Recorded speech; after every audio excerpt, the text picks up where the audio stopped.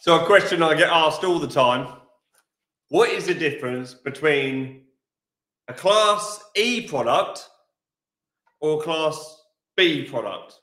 Well, Class E, no, actually, let me show you. So, Class E, when it comes, it burns like hell. Doesn't stand a chance. And as you can see, it will stay on fire as well when enough of it's in one place. Class B, however, will act like an intermediate of paint. It will form a level of carbon onto the product, as you can see,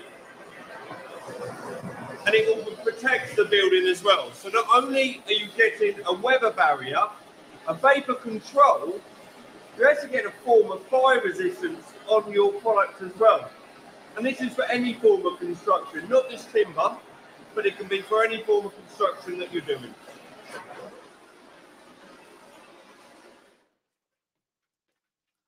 Still on fire.